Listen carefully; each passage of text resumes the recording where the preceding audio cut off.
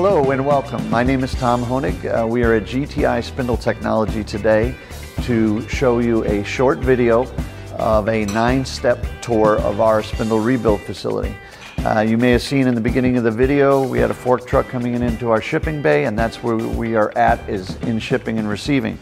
As you can see, we get a variety of spindles in from this 50 taper high-speed machining center you see here on the pallet on the floor, to very high-speed, intricate grinding spindles and dressing spindles from anywhere from 50,000 RPMs to 200,000 RPM in speed, oil mist lubricated, very sophisticated precision spindles. Our facility can handle anything from hydrodynamic to hydrostatic, air bearing, ball bearing, all types of spindles, both foreign and domestic. Now, the second step of our tour, we'll be moving on to our initial vibration testing when a spindle comes in. So if a spindle turns freely by hand at this point in the process, we will move to actually running your spindle, and I'll explain that in our second step. Okay, welcome to our second step of the process. You might wonder why we're here doing vibration analysis at only step 2 of our juncture, and we do this for our customers. Our customers send an average of 2 to 4 spindles a month that we catch here at GTI that really have nothing wrong with them. The spindles were sent in for a finish or a chatter issue on the machine. We get them in. If we can hand rotate the spindle and the electrical tests out fine, we will move into our test stand and come in and do an immediate vibration analysis, which you can see on our iPad software here. We're checking for 1 times running speed. For imbalance, we're checking for misalignment in multiples of the running speed, or we're checking on acceleration to find out what condition the bearings are in. And again, 2 to 4 times a month, we catch spindles that, in other words, are in good shape. We'll have a conversation with that customer. I'll let them know it goes through a QC again, and the spindle will return, and we very often solve those issues. So an important part of our cause of failure analysis is, number 1, doing a full test run of the spindle. And we will now move to our next step. Okay, we are here at the third part or section of our video. This is tear down and clean. It is the dirty part of our business. As you can see behind me, these components and spindles come in. They're in very harsh environments, so we've got a lot of grease and grime to deal with, but all the spindles have to be broken down and cleaned before they hit the inspection section of the tour. So that is where this is done. We do take important criteria. We take digital pictures of every single component as it comes apart to assure that it goes back together correctly, and that the finished technicians can see part of the cause of failure and the components as they were coming apart. Also, some indicator run-out measurements are done at this point as well. But everything else is left to our next section, which is inspection. Okay, we are at our 4th step of our tour. This is cause of failure and our inspection station, where all the spindle components, after they're broken down and cleaned, all the shafts and housings are checked for alignment, run out, and all these different things. But more importantly, what we look at here is what actually caused the spindles to fail. And you can see on this chart behind the wall, we have several charts and diagrams to go from the bearing manufacturers, also incorporated with a lot of training from the bearing manufacturers, to know what signs to look at, both on the spindle and the bearings, to find out what was the initial cause of failure. And I've got a few things here as a prop. This is a particular bearing that was a lack of lubrication, and you can see the dryness of the cage tells us that there was no lubrication. This is an oil misted spindle. There should be oil present. There isn't. And of course, when we take the bearing apart, we'll see other evidence of lack of lubrication in there. We also have another bearing here that is contamination, and it'd be tough for you to see in the video, but we can see all kinds of metal particulate that's gathered in just beyond the labyrinth of the spindle into the bearing.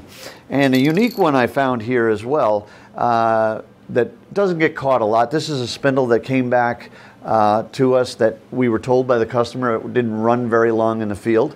And the bearings looked to the layman to be perfectly intact. But as we look close to the balls, there's several streaks of different paths that the ball rode on in its raceway, rather than riding on one specific path. And what that tells us is we had a lack of preload in this bearing, and it just didn't last long for the customer. So we know whoever put that spindle together just didn't check its preload, and the spindle just didn't have a good life cycle. So these are important criteria that we communicate back to you, the customer, so that many times you're already running another spare spindle in place of that machine.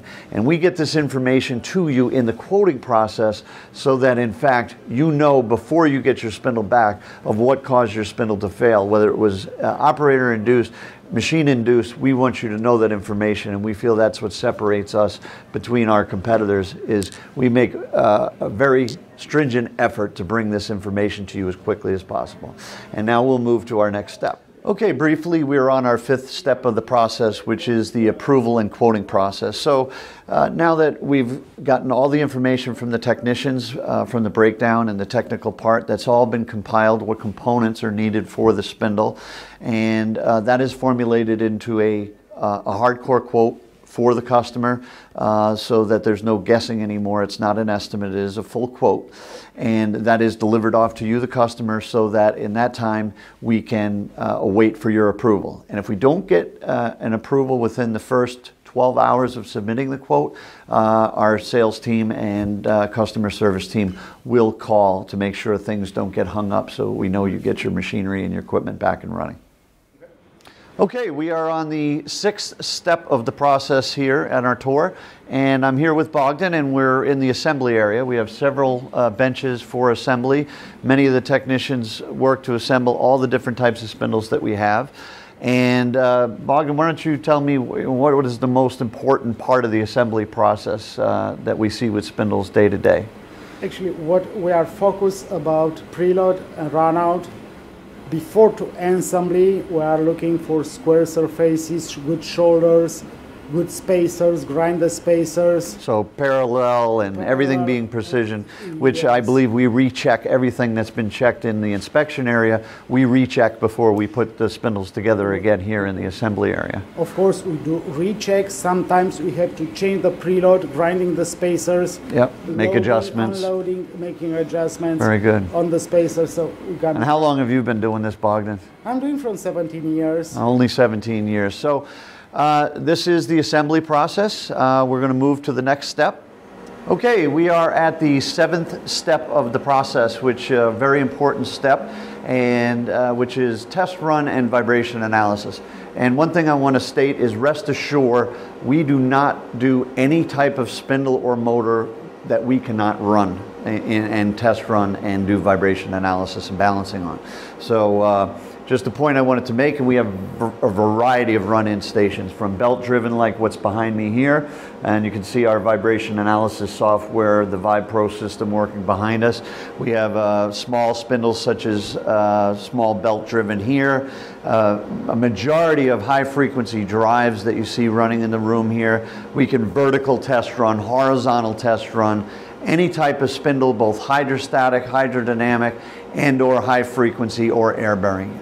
We are prepared to do all, water cooled or air cooled. So it's a very important part of our step. Vibration analysis is something we look at all the bearing conditions, all the misalignment, imbalance. We check for all of that in the test run process, and we break in all our grease pack bearings to the nth degree. So this is our test run room, and we will from here move to the next step. Okay, we are on the 8th section of our tour. This is the QC department of GTI Spindle.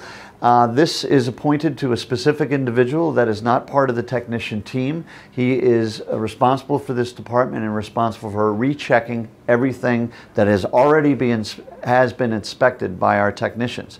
So that means every attribute of the spindle. It's the field windings can be Megger tested again, drawbar retention is tested again, run out readings are tested again, vibration analysis is reviewed again from the test run station. Any sensors or encoders are rechecked here once again, and it's almost a 60-point check from one end of the spindle to the other is the form that is entered into the computer here and submitted to you as our final inspection report that you receive in a Ziploc envelope when you receive our spindles. So this is a real important part of what we feel separates us from the rest. We put a lot of money and effort into this department. If we don't have tooling for your spindle, we make sure that it has tooling and it is all checked before it leaves our facility. So we hope you take particular attention to this part of the tour and see that we do check things here twice so that you don't have to. Okay, this is just before the last section of our tour, but we wanted to add this in. We're still in the inspection room, but we wanted to show you many of our customers run into multiple failures of the same type of spindle where it's impeding into manufacturing. And it comes to our attention that our engineering department has to get involved and help improve a particular spindle. Many spindles were designed for one thing, maybe being implemented into another at this time. So what we've done is we've paired with a lot of the bearing companies and a lot of other specialty hybrid companies for specialized seals to incorporate and manufacture and design into the front of the spindle to improve contamination prevention and these types of things. We also convert a lot of spindles from standard precision bearings to hybrid ceramic bearings, which is an important life improvement for the spindles as well in certain applications. So, and there are a multitude of other things I can get into, from drawbar improvements and many other design changes that we have done to improve a spindle's life in the application that it's being used in today's environment, so that we can give you the best life cycle of your spindle possible. And we invite you to definitely approach our engineering team for any of the many challenging spindle problems that you may have. Okay, we are at the final part of our tour here at GTI, which is the shipping department. After spindles roll through this QC door, they are boxed up with our inspection reports. All of the old components that were not used are also put into the boxes so that you can collaborate with our cause of failure findings. And we have our own custom boxes that are made to show the quality of everything. So when you do get a spindle, it's reinforced properly. Bearings are not jarred around and damaged in shipping, so that when you get our final product, this is what you see. This concludes our tour. If you'd like more information from us, please find us on the web at www.gtispindle.com, or you can reach us at our New Hampshire facility at 603-669-5993. We thank you for your attention to this tour and look forward to your questions. Thank you.